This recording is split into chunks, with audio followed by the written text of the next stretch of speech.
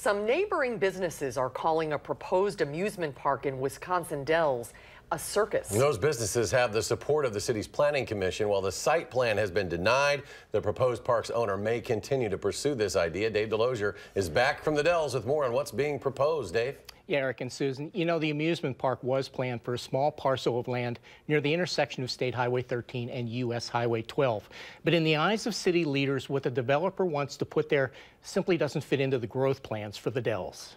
Our city has a growth pattern based upon our comprehensive growth plan. Our city has a vision. A vision that includes strengthening the Dells' position as a year-round vacation spot. We want to see more attractions. We want to see things that are going to bring more people here. We love the exciting rides that we have here. But there's a place for them. And in the minds of city leaders, this small parcel of land isn't one of them. Sandwiched between some bluffs and some restaurants, the developer proposed putting in some rides, including the Catapult Thrill Ride. T-Man, stop a beat! Oh my God. It is the same ride that was shut down in 2015 after a cable snapped while riders were on it. The ride was immediately removed from Mount Olympus.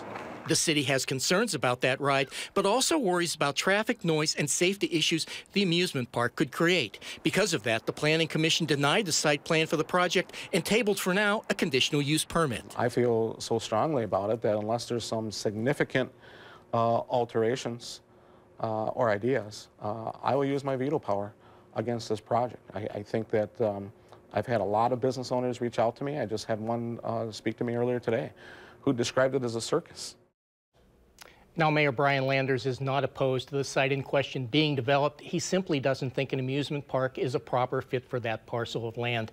And as for the property owner and the owner of the Catapult Thrill Ride, we left messages for both, but at this point, we have not heard back from them. Dave Delosier joining us in studio. Dave, thank you very much.